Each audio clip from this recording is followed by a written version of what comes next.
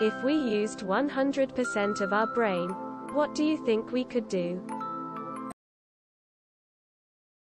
Have a grand mal seizure. We do use 100% of our brain. It's just that there's nothing we do that needs our entire brain. We do use our entire brains. The idea that we don't is a myth propagated by lazy sci-fi writing. Use the right there, to, lose, loose, and stop using should, could, would've. The possibilities are endless.